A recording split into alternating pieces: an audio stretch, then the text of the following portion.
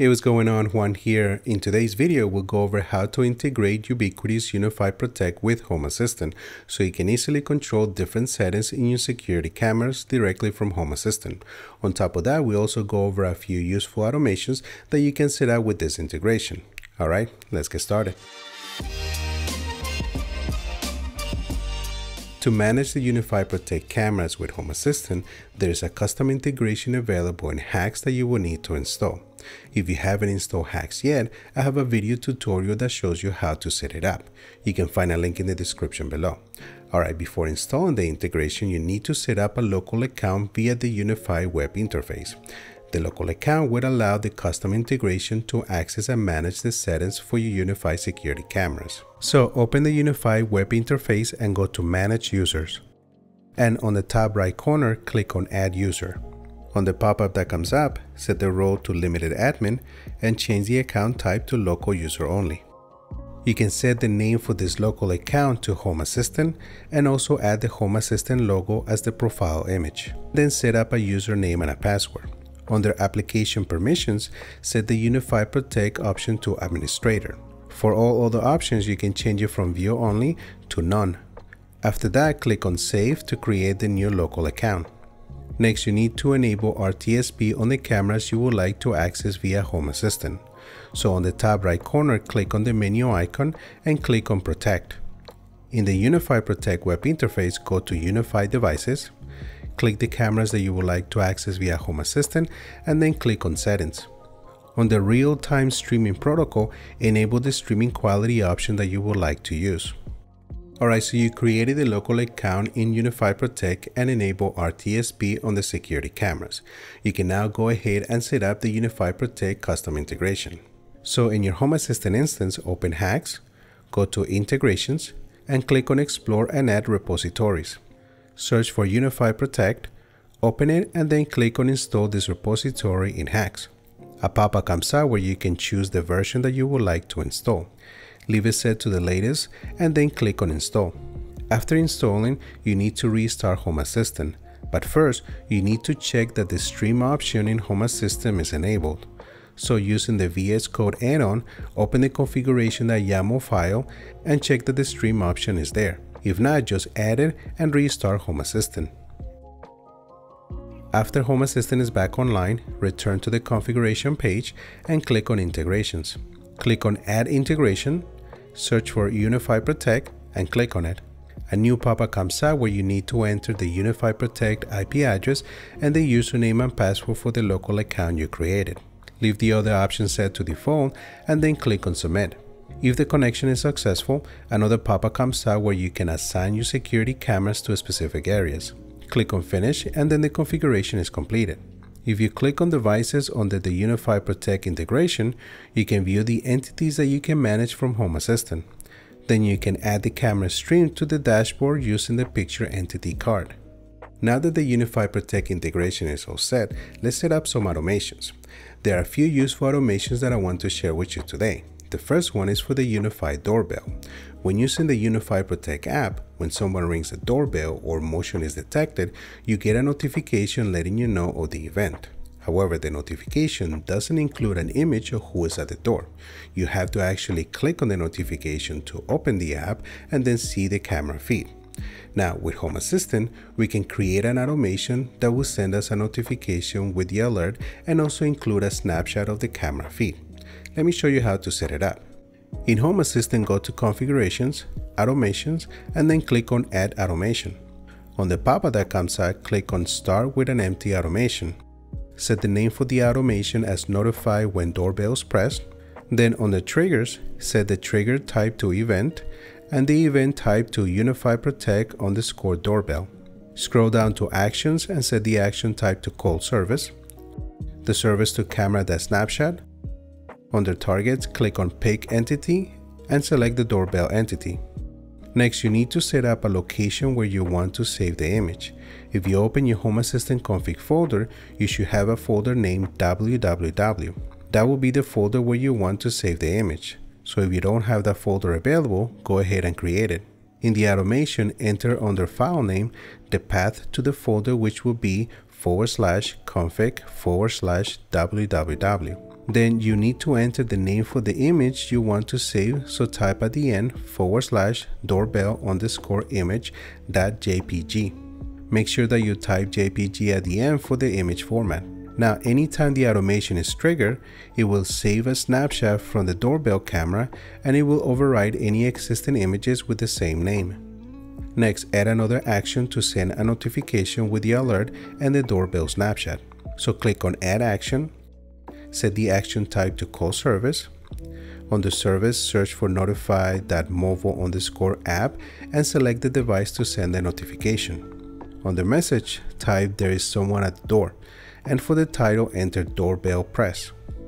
To send the image along with the notification, enter the following under Data. Another useful thing to add is to open the UniFi Protect app when you click on the notification, so you can view the doorbell camera and use features like two-way audio.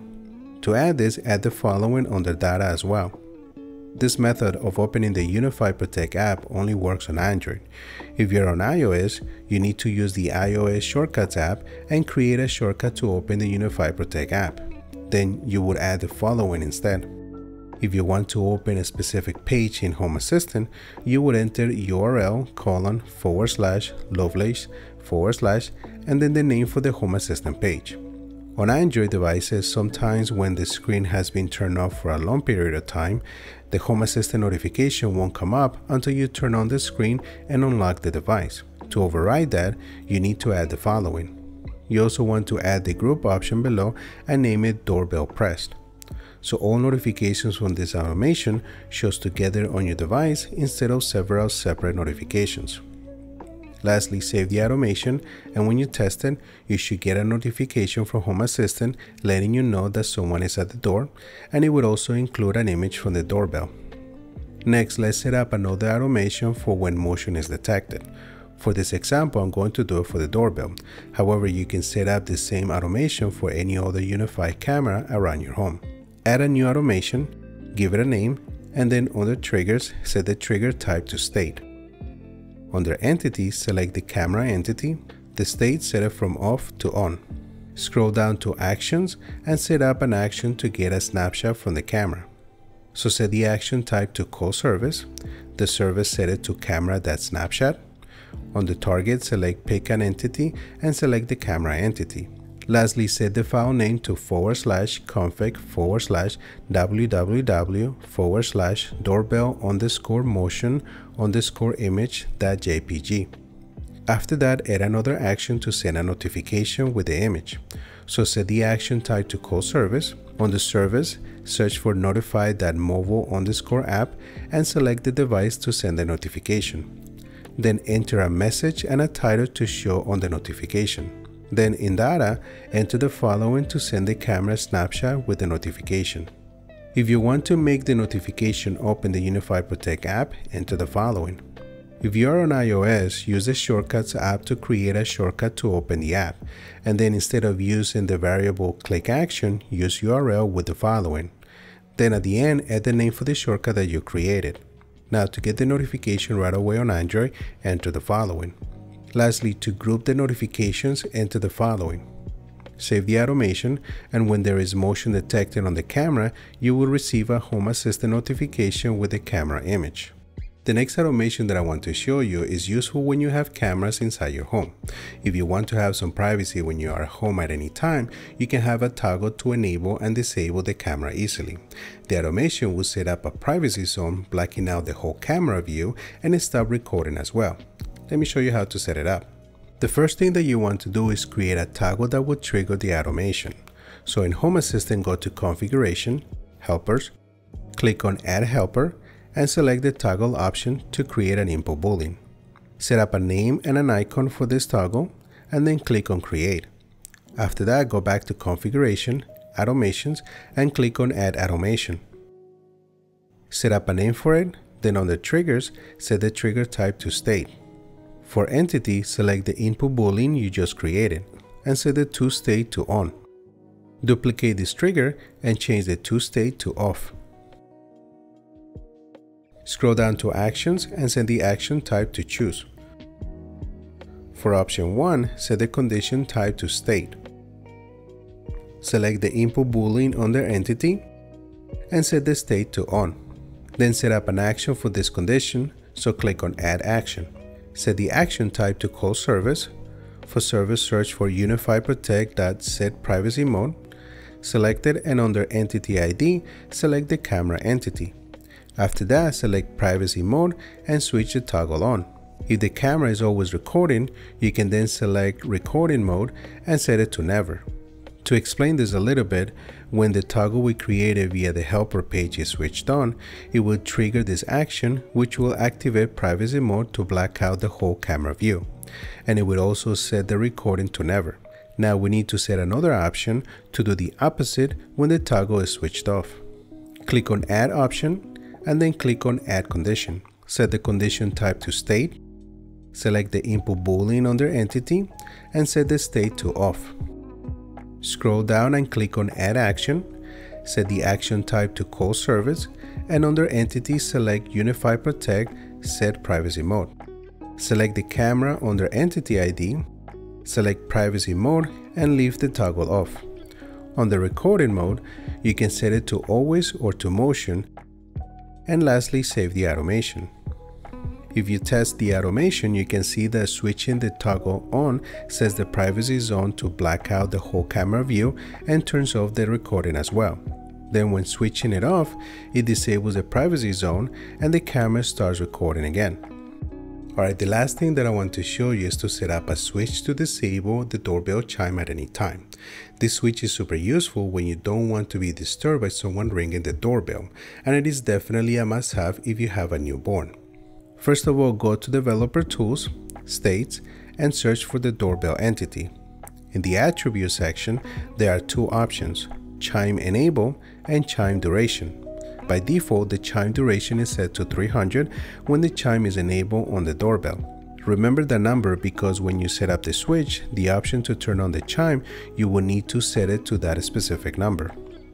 Next, to create a custom switch, access the Home Assistant config folder using the VS Code add-on.